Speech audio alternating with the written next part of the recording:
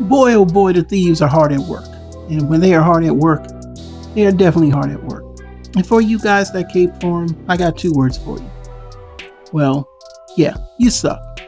But anyway, let's move on. So yeah, Black Zarak in hand, yada, yada, yada, yada, yada. Yep, everybody's going to want him. Some people have been reporting breakage. Not going to really talk about that because I don't really want to get too deep in it. But yeah, we're using your Pics because I got them from TFW 2005. And if you want to send your fans after me, just let them know I got one in the chamber for you. So please do. Now, let's get on with the video. Yep, it looks like Black Zarak's got shipped and tumbled all the way overseas into someone's hands. We know how he got here. But anyway, he looks good though. Can't wait to get mine. So let's talk about it. So first things first, we see him holding the spear. And he's holding it up against Rodimus Prime. And of course here we get to see the base mode. And the base mode looks pretty good. You know, like I say, just think about Scorponok, but just painted in different colors to match Masterforce. I don't see anything wrong. A lot of gold, different colors of gold. You got the purple with that off pinkish red color. Looks pretty nice. You got I guess it's supposed to be showing off the paint detail, and I heard, like I said again, I heard about some issues with some breakage with someone else, and of course there he is with the gold guy. I don't really know his name. I haven't really picked him up yet. There he is with the legends from Kingdom, Megatron, Starscream, Soundwave. They look pretty good in scale there.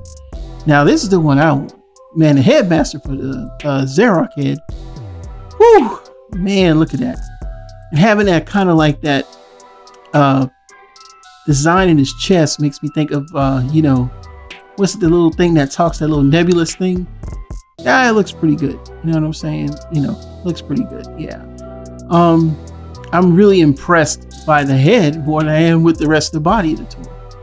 And we can get a closer look at the detail here. Woo, man, that is some good work there. So yeah, this is shaping up really nice for the Legacy line. A must-have, you know, for those. And let's hope we get a proper Gen ride down the line to go along with this. I really wish I got my hands on Grand Maximus now. But oh man, look at that, man. Woo! Look at that. Look at the detailing from the back. Wow. I was wondering how they were going to pull it off. Man, this looks fantastic. I mean, woo! Paint. Is he going to shuffle from GPS? I don't know. I ain't got him yet. But let's make one thing clear.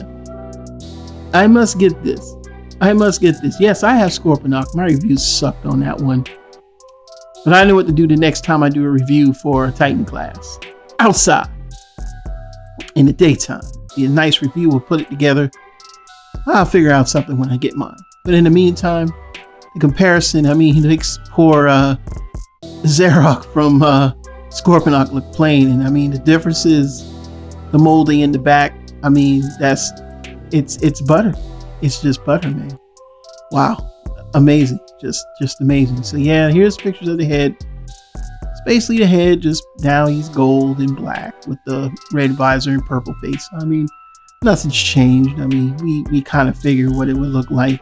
But they did add some more detailing, I think, than they did with the Zarak head from Scorponok. I mean, definitely it's to me a big improvement. So yeah, go out and get them.